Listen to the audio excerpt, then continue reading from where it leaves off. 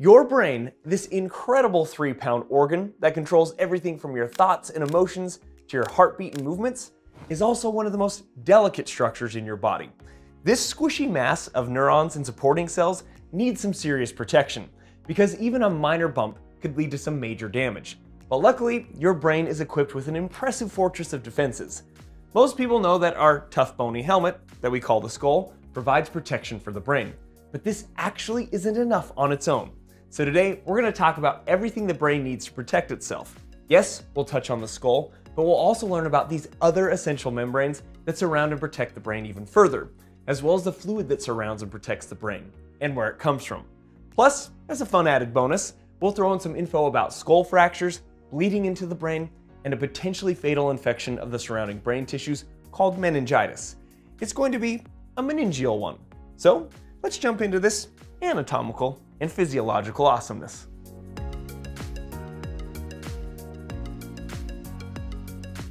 So let's start with the outermost layer of protection, the skull. This isn't just one bone.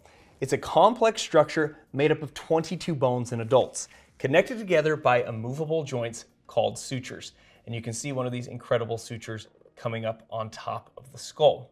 Now, the skull forms a rigid case around your brain, shielding it from external impacts like falls or bumps, or that time you accidentally headbutted your friend. And what's cool about the skull is its design. Yes, it's thick and strong in certain areas, like you can see the thickness on this sagittal head section, but it also has openings for nerves and blood vessels, and these holes are called foramina. And an example of a really large hole, you can see this right here, called the Foramen Magnum, which is the large hole at the base of your skull where the brainstem connects with the spinal cord. And just a little side note, I need to give a quick shout out to Jason Silvers and his father who donated this skull to our lab. Thank you, Jason. We'll do our best to continue this educational legacy that your father was a part of. Now, the skull absorbs and distributes force during impacts, preventing direct trauma to the brain tissue. But like I mentioned earlier, this isn't enough. Imagine if the brain was just sitting inside the skull with nothing else to support it, and you start shaking your head around all aggressively like at a rock concert. Your brain would just be slapping around in here, contacting different parts of the skull, which would be bad. And this is where the surrounding protective membranes come in, called the meninges. Meninges means membranes, and the meninges are 3 membranous layers that surround the brain and spinal cord, acting like a multi-layered shield. They provide support, protection, and create passageways for cerebrospinal fluid to flow through. And we'll learn more about the CSF in just a minute. But like I said, there are 3 layers that make up the meninges: the Dura Mater, the Arachnoid Mater, and the Pia Mater. And we have a really cool dissection that I'm going to show you by removing the skull cap off of this cadaver. But before I show you the meningeal layers that protect the brain, did you know that creatine can actually improve your brain's cognitive performance? And that's where the sponsor of today's video comes in, Create. These guys created the first creatine monohydrate gummy, which is awesome for multiple reasons. One, they use the highest quality of Creapure creatine monohydrate, which has been third-party tested for quality. Plus, they taste great, as they come in flavors like blue raspberry or sour green apple, which has actually been a little bit of a problem at my house because people keep getting into my stash of creatine gummies. But once you get past your family, thievery, and treachery, you can revel in the joy of how convenient these gummies are. No need to mix it in with a drink or shake. You can just pop a few of them into your oral cavity and chew them up, which I especially love when I go out of town. I no longer have to pack a whole bottle of creatine or transfer it into a little Ziploc bag.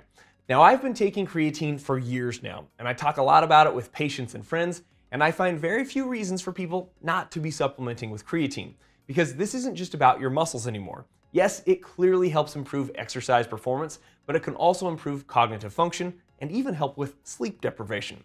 So if there is a high quality creatine product like Create, I can definitely support that. So if you're interested, go to trycreate.co/humananatomy and use our coupon code HUMANANATOMY to get 30% off. That link will also be in the description below.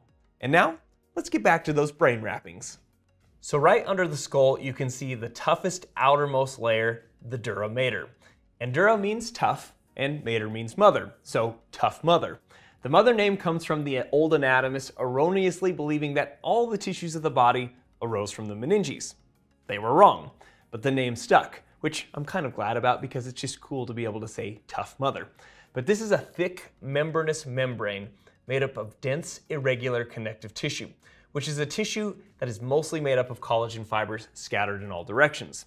And it actually attaches to the inner surface of the skull, which you can see on this sagittal head section. But on this dissection, I had to actually peel it away when I initially performed the dissection. The Dura Mater provides structural support and protects against mechanical stress. It also folds inward to create partitions like the falx cerebri that you can see here, which separates the two hemispheres of the brain, and the tentorium cerebelli, which divides the cerebrum from the cerebellum. This helps stabilize the brain and prevent excessive movement inside the skull. But remember, I teased earlier about some discussion on brain trauma. If, say, someone were to sustain a skull fracture, like right here, the fractured bone could cause tearing or rupturing of arteries, like this artery you can see here embedded in the Dura Mater called the middle meningeal artery. This could cause bleeding between the skull and the dura, leading to an epidural hematoma. Epi means upon, and a hematoma is a blood-filled swelling. And because this is often due to arterial bleeding, blood can build up fast, causing pressure to build up on top of the brain, leading to headache, confusion, or even coma if not treated quickly. And surgeons might need to drill into the skull to relieve the pressure. Next up, we have the Arachnoid Mater, named for its spiderweb-like appearance. This is a thinner, more delicate layer that does not adhere directly to the dura, and you can actually see me peel it away from the sagittal head dissection. But on this dissection, you can see it collapse down on the brain. But even though it doesn't attach directly to the dura, in a living person it would be pushed up closer to the dura because underneath the Arachnoid Mater is a space called the subarachnoid space, filled with cerebrospinal fluid, which again, we're going to cover some very fascinating info on CSF in just a second. But the arachnoid acts as another membrane barrier, helping to cushion the brain and maintain a stable environment. And we have another potential injury to discuss. Remember earlier, we learned about an epidural hematoma, which is bleeding on top of the dura, or between the dura and the skull. But you can also get bleeding below the dura, so between the Dura Mater and the Arachnoid Mater. And this is called a subdural hematoma. And this is most often due to venous tears or tears in veins, usually in older adults from milder head trauma.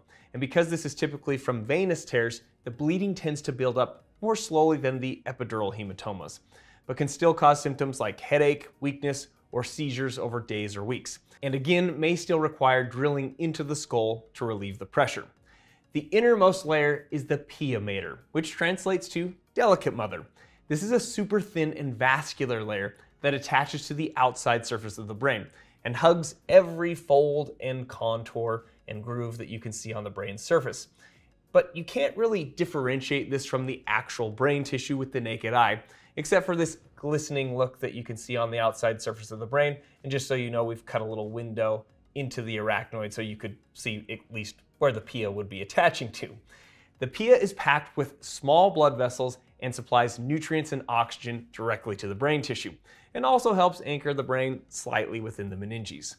Now, what is really cool about understanding this anatomy, well, it's not really cool for anyone who gets this illness that we're about to talk about, but because we understand this anatomy, this will help us to understand meningitis, which translates to inflammation of the meninges. The most serious form of meningitis, bacterial meningitis, is when bacteria enters into the subarachnoid space and infects these inner meningeal layers, the Arachnoid Mater and the Pia Mater. The typical symptoms include fever, headache, stiff neck, and changes in mental status. And this is a very serious infection. From its original recognition in 1805 until the early 1900s, bacterial meningitis from either of these two bacteria, Haemophilus influenzae or Streptococcus pneumoniae, was virtually 100% fatal. But since the advent of antibiotics in the 1930s, this has dramatically decreased the mortality rate. But unfortunately, even today, if people aren't treated promptly, they can still die or have long-term adverse effects from bacterial meningitis. And finally, let's talk about the cerebrospinal fluid, or CSF, which fills the subarachnoid space between the arachnoid and pia, pretty much allowing your brain to float in its own personal jacuzzi within your skull, reducing the brain's effective weight by about 95% through buoyancy, and acting as a shock-absorbing hydraulic cushion, so your brain doesn't splat back and forth against your skull while headbanging at that rock concert. CSF is actually derived from the blood, but it's clear and pretty much looks like water. So you have these specialized capillaries called choroid plexuses located within the hollow spaces of your brain called ventricles, which you can see one of the ventricles or hollow spaces on this cadaver dissection. And here is a choroid plexus. And these choroid plexuses kind of act like a filter for the blood, essentially only allowing the watery portion and other select substances to pass through from the blood. But this is essentially how your body protects its most delicate and arguably most important structure, the brain, through a nice thick skull, meningeal membranes, and cerebrospinal fluid. So hopefully you learned some cool and useful information today. Thank you for watching and supporting our channel, everyone. And of course, we'll see you in the next video.